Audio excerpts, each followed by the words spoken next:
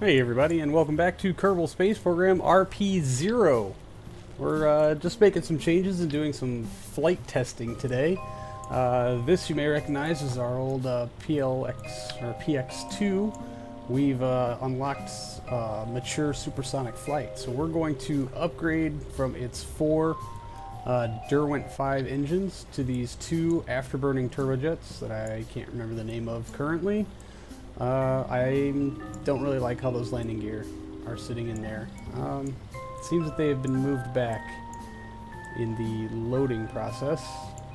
Not everything is lined up exactly the way it should, and I would kind of like to get those out of the engine. I know it doesn't really make a huge difference, but it bothers me just a bit, so we'll just nudge them forward.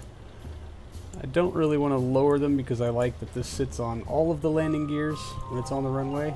Alright, just a quick verification here with FAR. All of our derivatives look pretty good. There's a little bit of that yaw side slip, but that's not a huge concern, truly. So, I'm pretty happy with this. Let's just correct our staging. We should probably fire up these engines first before we go to our solid assist motors, and we're going to rename it the X3, the PX3. Sorry. Do a quick save. Yeah, let's take it out for a test run, shall we?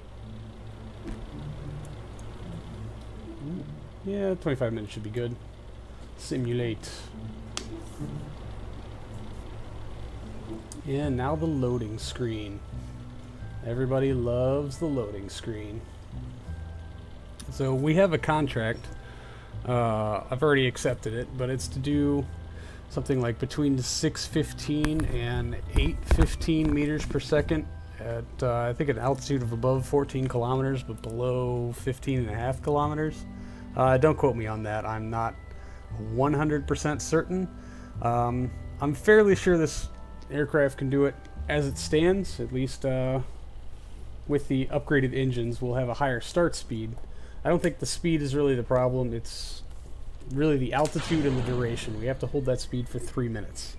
It's alright. Engine's pegged. They'll take a little while to spool up, but these 2 engines provide well more than double the thrust, even on the ground, that those 4 Derwents did.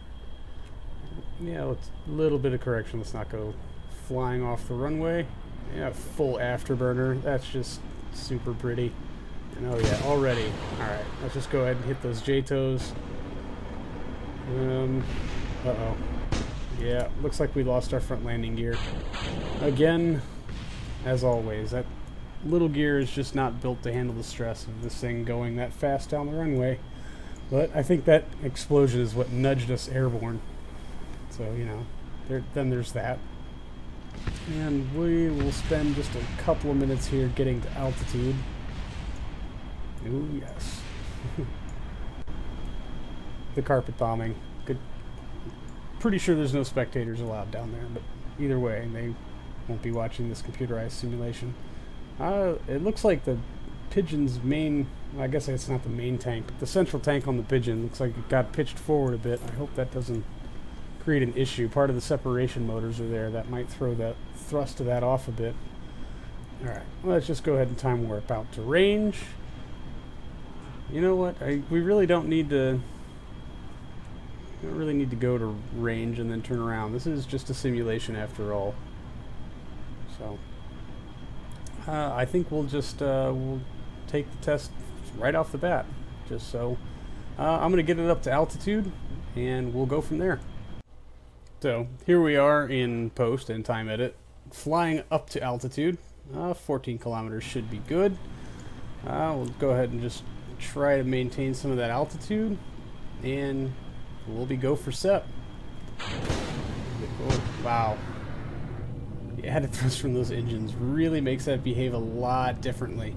But all 6 of our XLR-11s are lit, and wow, the Pigeon is stable in flight and gaining altitude like crazy. That should be fun. I wish I had stage recovery. We could get all of that back. Alright, engines at full bore. We're just going to level out, This is about at the appropriate altitude for this test, and really we're just going to put the pedal to the floor and see exactly how fast we can get this thing to go. We're showing some shock effects.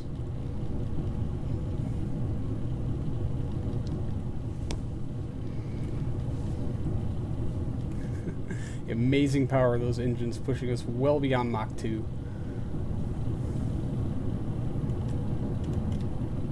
And now we're starting to show some real heating. Oh, and particle effects even. We're leaving a plasma trail, we're going so fast. And really, like, I thought this thing was going to be capable of going a lot faster. I'm going to be shocked if we break the 1300 meters per second. The way our fuel drain is looking. Alright, we're just going to try to maintain some of our altitude. The higher up we are, the thinner the atmosphere. Really, the less drag we'll have. But wow, look at that. Really hoping our cockpit doesn't explode. That would put a very swift end to this test. Alright, well, we've burned out, and now we're starting our deceleration. Jeez. Yeah, deceleration comes pretty quick. I'm pretty certain that was not 3 minutes worth of flight. This aircraft is probably not going to be good enough to satisfy this contract, at least not as it stands now. But we have lots of altitude and plenty of speed, so we're just going to try to get this as close to KSC as we can. This thing is an exceptional glider, and it is an exceptional aircraft, if I may say so myself. Not to humble brag there. But a nice, long, slow turnaround. About a 4G turn. Doesn't really seem all that gentle to Val. But you know what? She's a trooper. She's pretty good at this job, as it turns out. And we'll just go ahead and try to get ourselves a little lined up, set in our glide scope, and just let it ride. And this is our nice, long, easy trip home.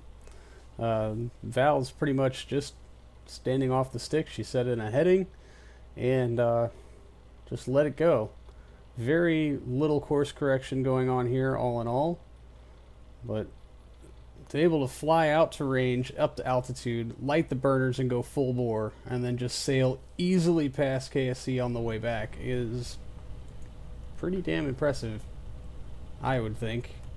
I really wonder if any of the X-planes had such an incredible glide scope. So Val's going to do a tight and under. I probably should have done this maneuver a lot further away. We have a lot of speed and altitude, so we're gonna pin it in and just start trying to line up for the runway. Diving down like this really just gives us a longer, flatter approach, which is hopefully going to bleed off some speed. We know coming into this we're gonna have to do a chute landing because all of our landing gears are broke, and this is the older design that has 2 forward parachutes instead of 1, and they all auto cut on ground contact, which is a pretty serious design flaw. But getting it in and close to home is her mission objective currently. Alright, those rear 2 landing gear are down. But yeah, still blisteringly fast for this approach, well over what I think is about the 105 meter per second touchdown speed we would like to see. We're just going to go ahead and throw those chutes out. They'll catch the aircraft, bring it to a sudden stop, and a very slow descent. Now, this is in post, so I already know what's going to happen, but you'll see the critical design flaw that we have with this particular parachute setup, and why we will not be flying this aircraft in its current configuration. All of that, and only the cockpit explodes. Thanks for hanging out, guys. I will see you next time.